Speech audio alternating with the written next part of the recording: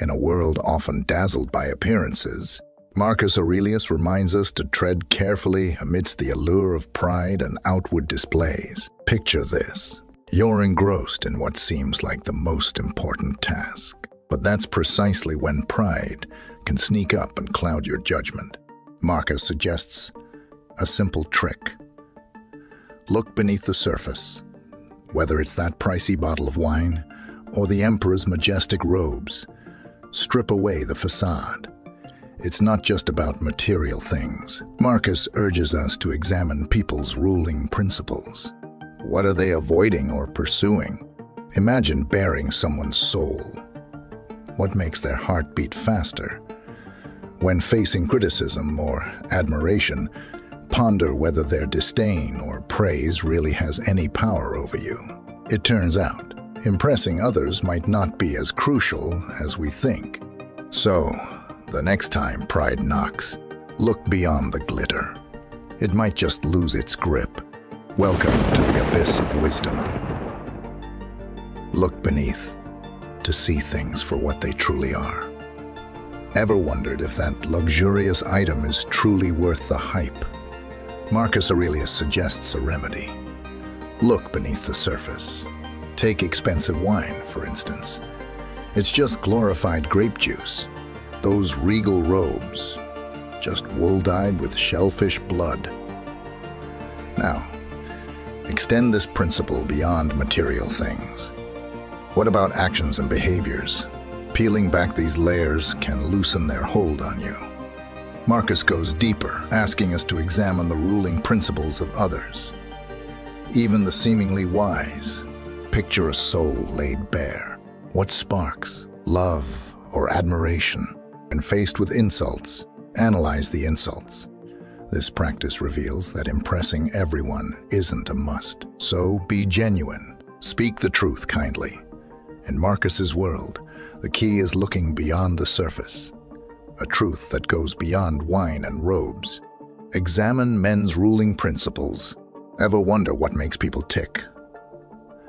Marcus Aurelius encourages us to dive into the motivations and values steering individuals, including the wise. Picture stripping someone's soul bare, exposing their true essence. The key lies in understanding the ruling principles of those around you. What drives them? What do they avoid or pursue? Consider it a soul-stripping exercise. When critics hurl insults or admirers sing praises, evaluate their essence. You'll likely find that impressing them is less crucial than you think. Recognize that in this tapestry of humanity, understanding the ruling principles of others offers profound insights. And remember, beneath every exterior, there's a deeper truth waiting to be uncovered. Recognize material wealth. Material wealth. Is it a blessing or a curse? Marcus Aurelius has a refreshing perspective. It's neither. In a world fixated on possessions, he challenges us to rethink the concept of goods. Possessing too much might not always enhance life. In fact, it could complicate it. So, what are our true goods?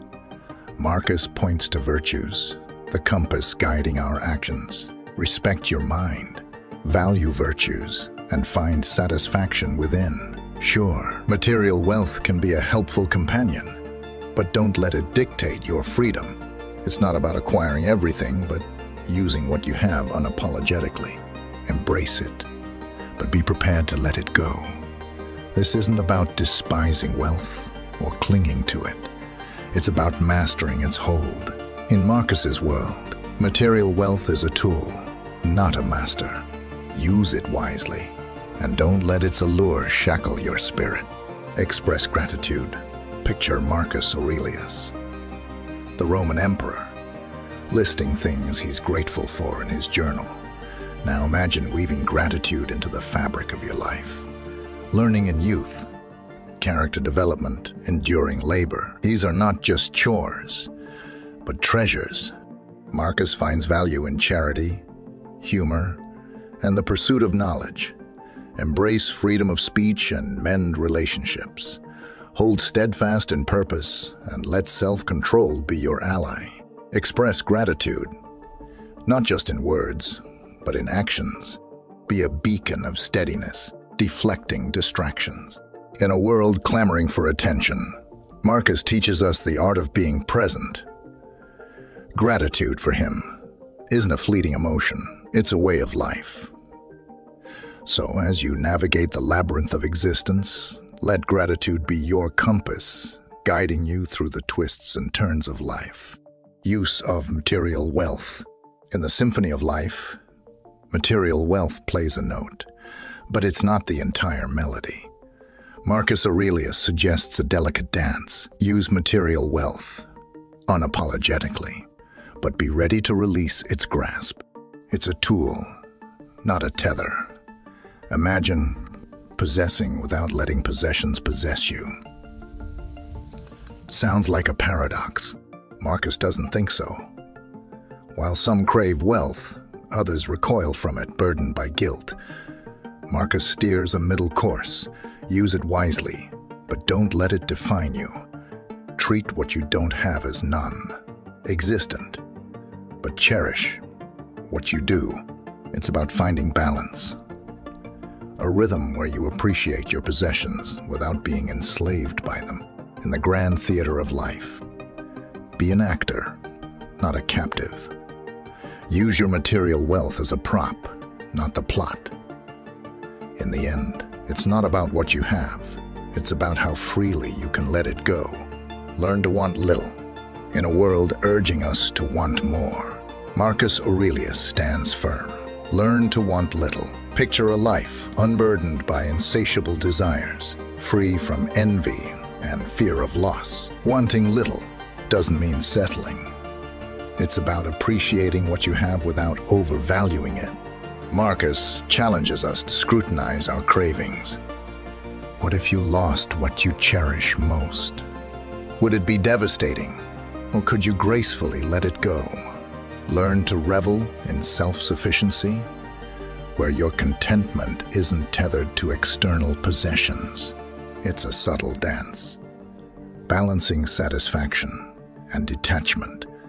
In a culture that often measures success by accumulation, Marcus invites us to gauge it by our freedom. Wanting little isn't a mark of scarcity. It's a testament to inner abundance. Focus on virtues. In the realm of virtues, Marcus Aurelius places his bet for true wealth. Respect your mind, prize virtues, and walk the path of character. Generosity, charity, humor. These aren't just admirable traits, but treasures to be cherished. Marcus paints a portrait of a life adorned not with material opulence, but with the jewels of character. As you navigate the labyrinth of existence, keep a compass of virtues. It's not about accumulating possessions, but enriching your character. Marcus beckons us to express gratitude, not just in words, but through actions that resonate with virtue. In a world often blinded by external glitter, let your virtues be the light guiding your way. For Marcus, true wealth is found not in the coffers of material possessions, but in the treasury of a virtuous soul. Freedom of speech and peace. Amidst the cacophony of voices, Marcus Aurelius champions enduring freedom of speech. Picture a world where dialogue flows freely, opinions clash harmoniously, and minds meet without chains. Marcus extols the virtues of steadiness, self-control, and a resilient spirit. Be a beacon of peace in the storm of conflicting ideas, valuing the freedom to speak and the wisdom to listen. As you navigate relationships, let the compass of respect guide your ship. Steady your purpose, shield yourself from distractions, and welcome the serenity of inner peace. Marcus, the Stoic maestro, orchestrates a melody where freedom of speech harmonizes with the tranquility of a peaceful mind. So, in the marketplace of ideas, let your voice be heard, but let it resonate with the melody of peace. graciousness, and indifference. In the tapestry of human interactions, Marcus Aurelius threads a needle of graciousness and indifference. Imagine receiving gifts not with arrogance but with genuine gratitude. Picture a life where honors, though acknowledged, don't define your worth. Marcus invites you to walk the tightrope of dignity. Free from pretension, be indifferent to the superficial accolades, letting your actions speak louder than empty praise. In a world clamoring for attention, Marcus teaches the art of self-control, steering clear of distractions and constant correction. Be a beacon of respect, whether to teachers, friends, or children, embodying unfeigned love. As you navigate the labyrinth of human relationships, let your graciousness be a balm, healing wounds and fostering goodwill. For Marcus, it's not just about talking about the good man. It's about being one in every gesture, every word, and every silent expression of indifferent dignity. If these insights spoke to you and stirred the philosopher within, consider joining our community. Hit that subscribe button so you never miss a dose of wisdom from the great minds of history. Don't forget to ring the bell. It's your key to unlocking notifications and staying connected on this journey of self-discovery.